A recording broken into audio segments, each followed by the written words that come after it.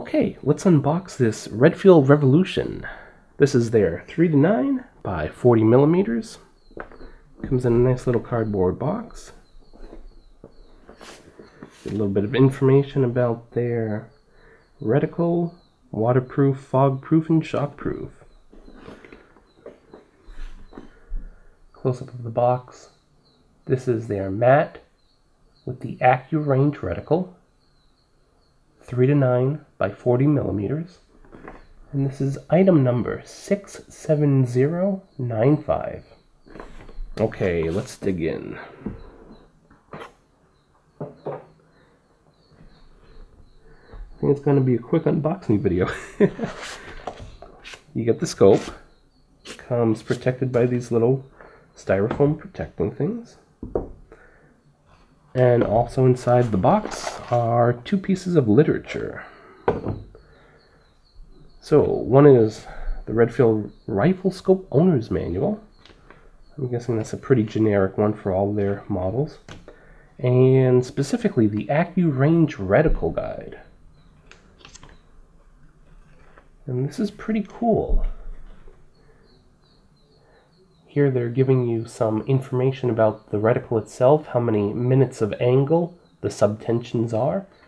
And then up at the top here they're giving you some common loads. And the group 1 and the group 2 yardages for those loads. So that's pretty cool. You don't just have to guess with this reticle, they give you some starting points. So that's nice. And yeah, the scope itself, and that's it. No sunshade, no scope covers, so keep that in mind. If you're going to get this, perhaps you'd like to get some scope covers. Okay, let's actually take a close-up look of the scope. Here's a close-up look at the Redfield 3:9 by 40 Revolution. Starting at the back, we have our diopter corrector. It's lockable. So let me unlock the thing. Which way does it go? It should go this way. Once you unlock it, then the whole eyepiece rotates. And what you should be doing is looking through the scope, and you want to get it so the reticle is nice and focused when you're looking at infinity. Once you do that, once you find it, lock it back down, cinch it down, and it shouldn't be changing on you. It's not a quick focused eyepiece though. And the downside of that is I'll be looking through it and I can go through like 4 full revolutions and it looks pretty good. I have a very hard time finding the right spot, but I try my best. The plus side of it is though you have a lot more precision to get that reticle in focus. Going on to the zoom, the magnification lever, it's got very fine checkered knurling, and then the actual indicator is kind of recessed. It's a flat spot, whereas many scopes have like a lip that you can push on it. This one you kind of dig into it and push it. Every single number from 3 to 9 is indicated, so 3, 4, 5, 6, 7, 8, 9. It's a stiff ring to move. You're not going to be moving this unless if you really mean to move it. It works. Moving on to the turrets. Aluminum caps that screw down against a rubber washer, a rubber O-ring. It's a minute of angle style turret, so 1 click is a 1/4 minute of angle. 1 full revolution is 15 minutes of angle indicated. A little bit gritty. The detents are very closely spaced, not extremely precise, but this is going to be one of those scopes where I think you're going to just zero it and forget it. And so that's not really a problem. You're not going to be really spinning these turrets a lot. And if you plan to, maybe this is not the scope for you.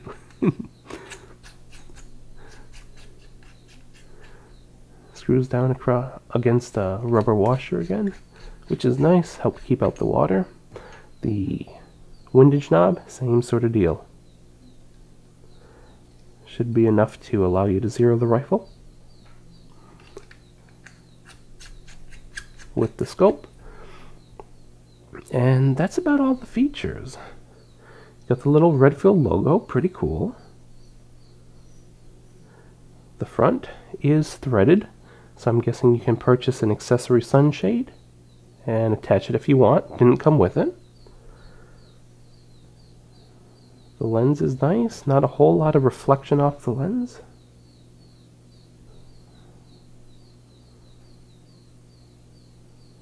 Pretty good, pretty good. And the back. A little bit of reflection, but not bad at all.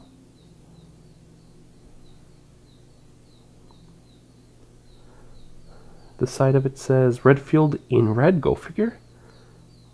And let's flip this over. USA, designed, machined, and assembled. Pretty cool. Pretty cool.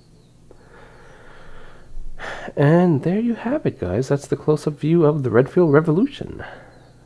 Pretty nice scope. This is Redfield's accu-range reticle. As we're looking through the scope at a white background, scope's about currently set at about 3.5 times magnification. The reticle doesn't change as you change magnification, so this is the sight picture you're always going to get, with the exception of if you go below about 3.5 times to 3 times. The image gets a tiny bit smaller, and I can demonstrate that. So if I go a little bit smaller, it got a tiny bit smaller. Really not much to speak about. The reticle itself is pretty cool. It's more than just a crosshair duplex reticle. You got a circle around your crosshairs, and then below that circle you have another aiming dot. Okay, so we're still looking through the Redfield, but now I've adjusted the camcorder to show you an effect.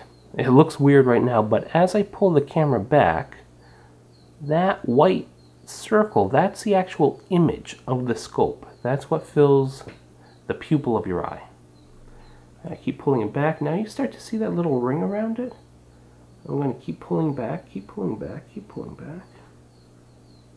Keep pulling back. Yeah. See that ring? What you're actually doing is seeing inside the scope. And all of that light, let's see, all of this light around here, that's actual light that's reflecting inside of the scope tube. And it's not being absorbed. It's coming all the way back through to the eyepiece. Now, amazingly, when I look through it, I don't really notice this. Colors are still vibrant. I don't get washed out colors. I don't get a lot of glare. But it's interesting. This is something that your more expensive scopes will actually put coatings within the tube to actually absorb this stray reflected light. But at this price point, they're just not doing it. This is the Redfield, currently at 3 times. Looking down range, the blue car is at about 130 meters. And I'm just going to go through the magnification range. Starting at 3, working our way up to 9 times. There's 9 times. And working our way back.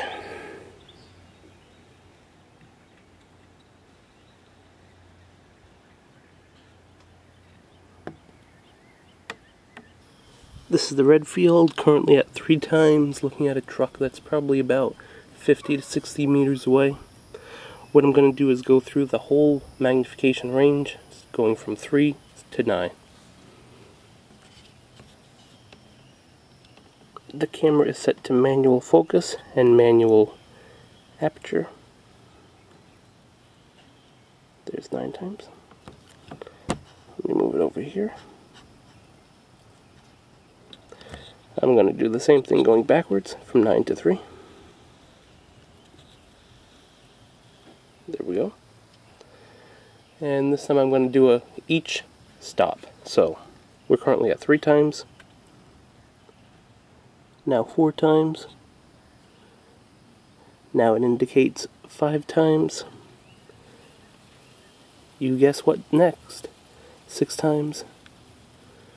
Keep guessing. 7 times. 8 times indicated, and finally 9 times. The field of view at 3 times. The palm tree is very close to me, say about 7 yards away, 7 meters or so. And then working our way down the street, all the way down to the blue car, which is at about 130 meters.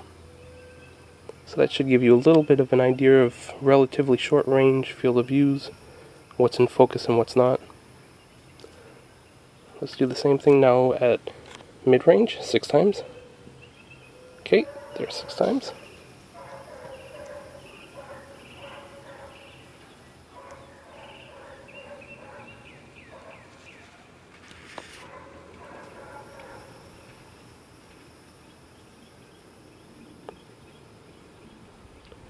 And finally I'll do it at 9 times, maximum magnification. See how blurry the palm tree gets? It's not that the optics are blurry, it's just that the parallax is at a fixed parallax setting. And so not everything can be in focus at once.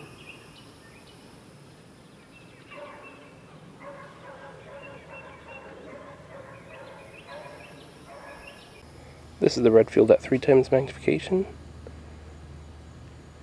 Giving you a little bit of an idea. That's probably about 30 to 40 meters away the fence.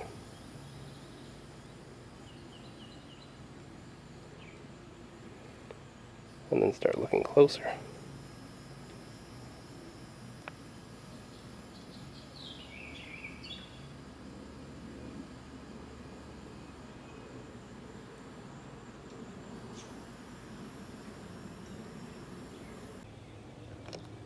We're currently looking at a cottontail rabbit. Scope's at 9 times magnification, the Redfield. To give you a little bit of an idea of perspective and field of view.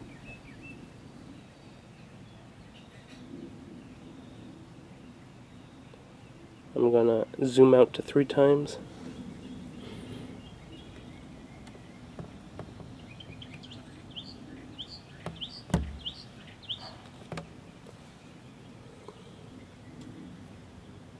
Then back up to 9.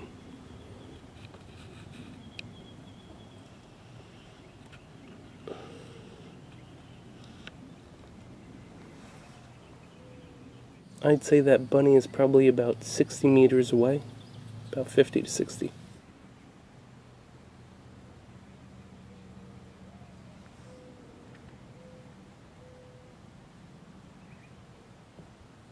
We unboxed it, we took some close looks at it, looked through the scope. As it sits, optically, beautiful scope. I paid $166 from BHPhoto as of June 2017, and that's a good value. I like this better than the comparable Nikon Pro Staff. They're 3 to 9 by 40. I would get this. I prefer it. I think it's optically a better scope. Waterproof, fog-proof, shock-proof. Lifetime warranty from Redfield. Pretty darn good. Now, there's just one little hitch. The people that make this scope, Leupold, also make a very comparable scope. It's their VX-1 3 to 9 by 40 millimeters. And at BHPhoto, as of today, it's a $3 difference. The Leupold is $3 more. But for that $3, you get perhaps arguably a fancier scope. Still a lifetime warranty, but now backed by Leupold, which I don't see going away anytime soon. Big company doing a lot of business. And the Leupold actually came with scope covers. These wonderful rubber bikini scope covers. The Redfield didn't, and so if I were to cover it, I might be spending $10 or $20. And I wouldn't leave this unprotected. I really like to take care of my lenses for optics. So if you factor in the price of scope covers, well, now the Leupold's cheaper. And now this might not be the case at every place. Cabela's might charge a lot more for the Leupold. I don't know. But as it stands for me, buying from B&H, a very nice place to buy optics.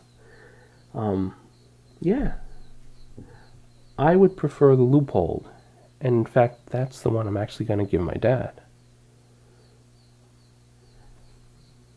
But as this sits, beautiful scope. Can't take away that fact. Beautiful optics, nicely made, great scope, great scope. I hope this little show and tell review, looking through it and all that stuff, was helpful. But if you still have any questions, feel free to leave them in the comments and I'll do my absolute best to get back to you and help. Have a wonderful day, guys. Bye.